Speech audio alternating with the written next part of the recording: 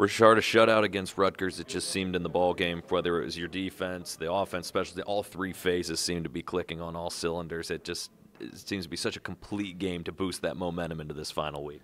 Definitely.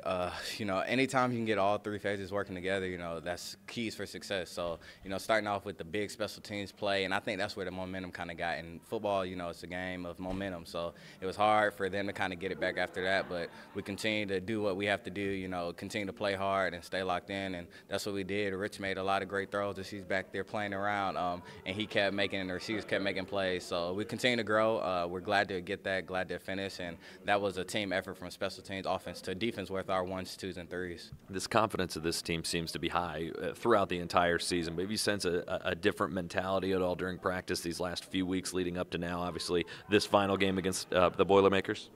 I say, it's always just each week you want to increase that focus, increase that energy, and having fun, especially as the season goes on. Your body's a little more sore, and, it's been a long season, so you got to bring more energy, bring more focus to get through and to play at a higher level. So we want to continue to do that, and this week I know our guys, as myself included, will continue to bring that energy to practice, bring that focus and that preparation to come, because this is a really good Purdue team, and they're going to be ready to play, and they have good players on both sides of the ball, so we're going to have to really have that focus this week. Rashard, you made the decision to come back here to Bloomington. Do you feel like this week, obviously ideally a bowl after this, but these are kind of the moments that you came back for?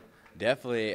Looking back at it, it feels like just yesterday I announced I was coming back in January, and it's went by so fast. So definitely want to cherish the moment and cherish being with this team and this group and go out there on the field and give everything I got and let us get to a bowl game. And we know it's not going to be easy. We know that we're going to take their best shot of the whole year that they've given everybody. So these are definitely the moments you enjoy and look forward to, and I couldn't wait to get back on the field for and being with these guys. But I'm going to enjoy it, embrace it, and, play my butt off for these guys, and hopefully I can make a lot of plays to help us get that victory.